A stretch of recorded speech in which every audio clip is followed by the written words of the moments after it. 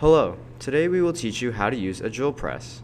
In this video, we will teach you about the different parts of the drill press and how they can be used to help you drill holes in your part.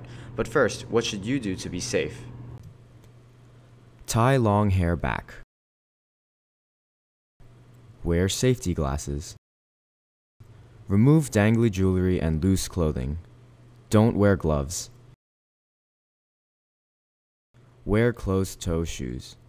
Confirm that everyone else in the shop has followed these rules. Now let's get started. Depending on the drill press, you may or may not be able to drill certain materials. Be sure to read all signs on or near the drill press and confirm with the machine shop mentor what materials you can drill. Other signs may include information about drill bits for tapped or free holes and spindle speeds. We're almost ready to drill our part. First, you want to measure and mark where you want to drill holes in the material. A dimple created with a center punch or a pilot hole created with a center drill is needed to guide the drill bit. In most cases, both methods can be used to lead in your drill bit, but you cannot use a center punch if the dimple created is too small compared to the web or the linear tip of the drill bit to be used. If you plan to center drill, do it once your part is clamped to the table. Adjust the table height so that the drill bit can be lowered and can drill through your part. The hole in the center of the table should align with the drill bit. Make sure the table is locked in place after adjustment. We recommend placing a piece of sacrificial wood on the table. This piece of wood is helpful to prevent blowout in your part when you are drilling a through hole. If your part is small or circular, you must secure it in a vise. All parts and vices should be clamped down to the table and clamped tight enough so that the parts and vices don't move or rotate relative to the table. Now that both your part and the table are stationary and secure, you may insert a center drill or the appropriate drill bit to create an initial hole.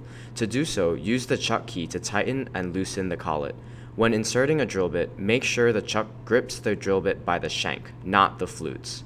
Drill bits gripped by their flutes are spun off-center and become damaged. Once you've tightened the bit, put the chuck key back in its original location. While the drill press is off, pull down the downfeed handle to check that your mark is aligned with the center drill or the pilot hole is aligned with the drill bit. If the spindle speed must be adjusted while the drill press is off, do so and then turn on the drill press. If not, turn on the drill press and adjust the spindle speed to the appropriate setting. Now you can center drill. You should drill until just before the shank of the center drill goes into the part. If you are drilling with a drill bit, you should drill in a pecking motion. This means drilling into the part a little and then pulling the drill bit up to allow the chips to break and come out. Drilling too far without relieving the hole of chips will damage your part and the drill bit and can cause smoking since your part will heat up.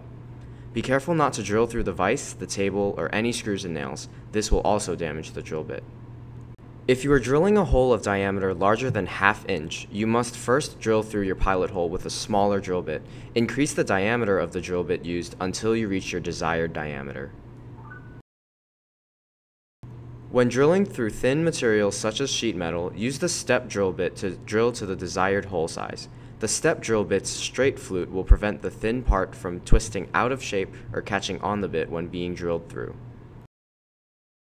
If you are not drilling a through hole, you can use the depth stop to drill a hole to your specified depth. When you're done, remove the drill bit. Never touch a spinning drill bit or collet. Wait until it has come to a complete stop. Make sure to clean up your workspace with a brush or vacuum after using the drill press. Do not use your hands to clean up the chips.